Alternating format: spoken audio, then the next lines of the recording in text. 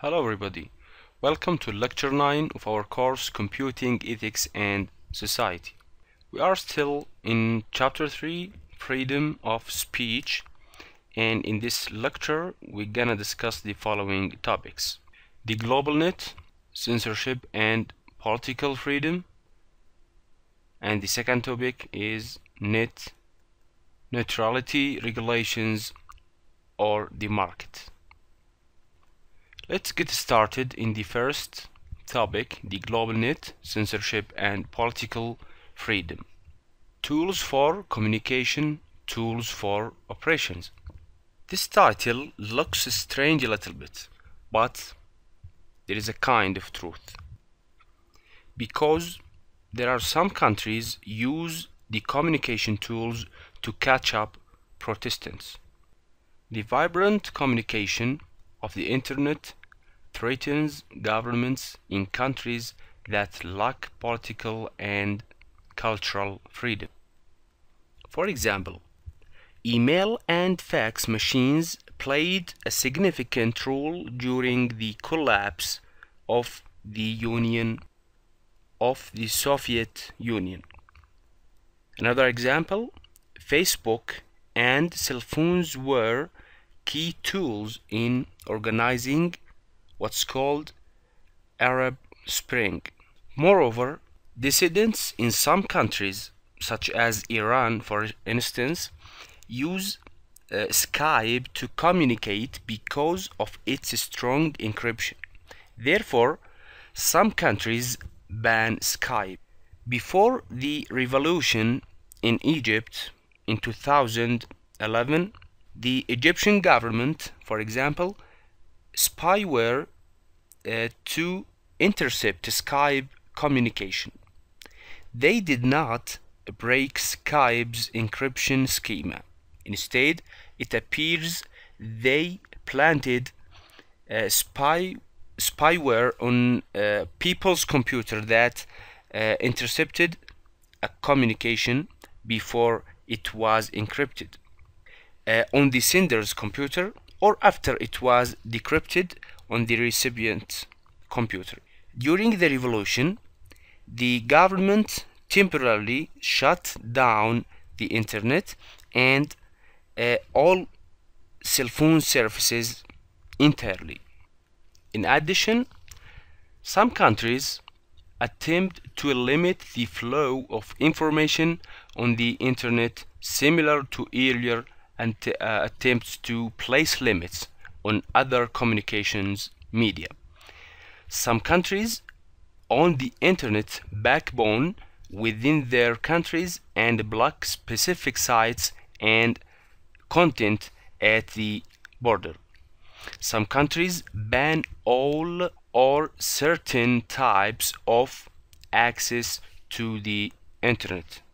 For example, the government of Iran at various times blocked some websites such as Amazon, YouTube, Wikipedia, etc. Also, in our country, some websites, like the 6 websites, are blocked. But the reasons for blocking these websites depend on the country or the government of the country. Here are two issues: avoiding censorship and creating censorship. Avoiding censorship. The global nature of the net allows restrictions in one country to be circumvented by using networks in others that less restrictive. This is like the people who use proxy to open the blocked sites in their countries.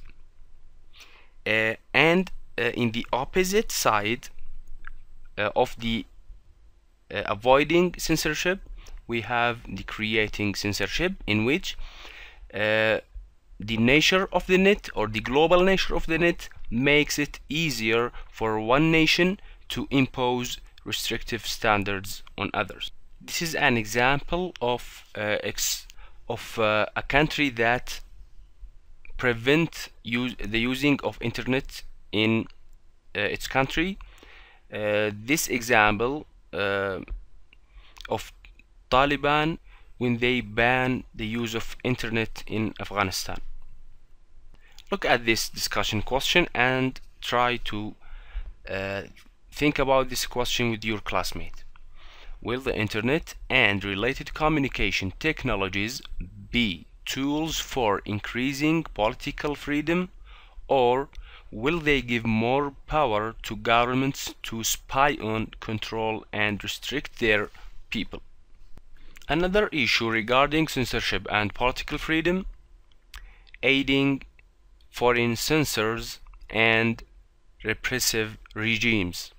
We have here two examples: Yahoo and French censorship.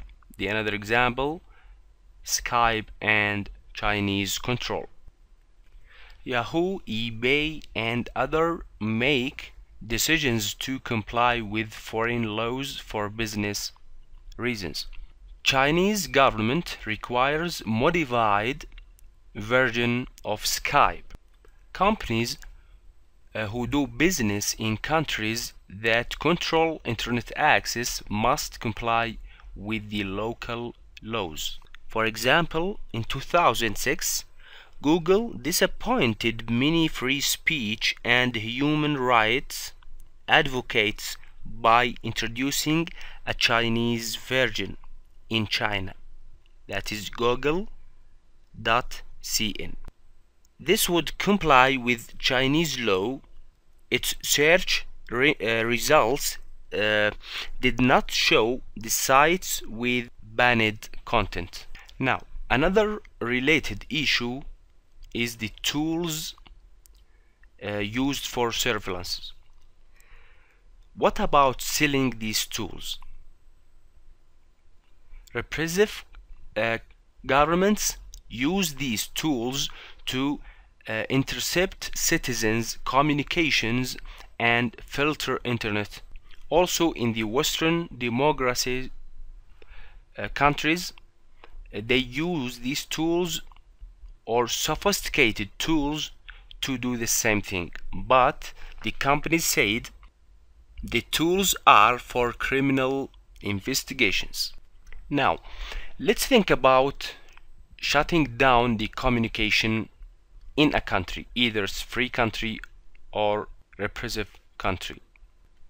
Think about this question: does shutting down communication services in free countries give excuses to dictators in unfree countries?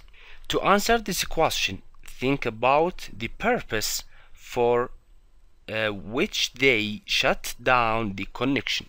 For examples, in San Francisco, they shut off wireless services at some of its train stations after learning of a plan to use mobile devices to coordinate disruptive activities and communicate about the location.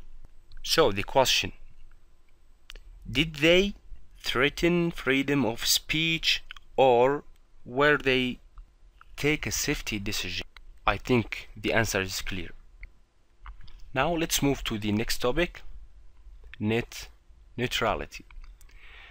This terminology refers to a variety of proposals for restrictions on how telephone and cable companies interact with their broadband customers and set fees for services. Actually, there are two different but related issues. The first one, whether the companies that provide the communications networks should be permitted to exclude or give different treatment to content based on the content itself, the category of content, or the company or organization that provides it. The second issue, whether the companies that provide the communications networks should be permitted to offer content providers and individual subscribers different levels of speed and priority at different price levels. So, the net neutrality argue for equal treatment of all customers. Equal treatment includes charging all customers the same rate for sending information over the internet and not giving priority to any particular content or customer. On the other hand, in the market, the flexibility and the market incentives will benefit customers. Many internet content providers and large companies such as Microsoft, Amazon, etc. net neutrality rules. Without the rules, some argue they will have to pay higher rates and communications companies will give special treatment to their own content providers. At the end of this lecture, discuss these questions. What impact does the global net have on free speech? Second, how does free speech in free countries impact more restrictive countries? Thank you for watching this lecture and see you next lecture. Goodbye.